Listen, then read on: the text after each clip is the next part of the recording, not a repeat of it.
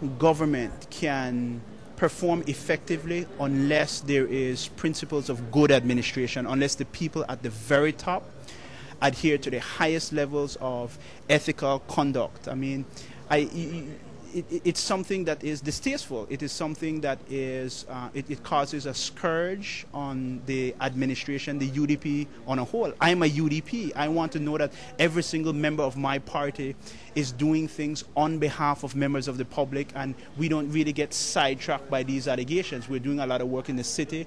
The central government is doing a significant amount of work both in the city and countrywide. And I think that these things really just detract from the good work of the UDP, and it's very, very unfortunate. And I think that that's very distasteful.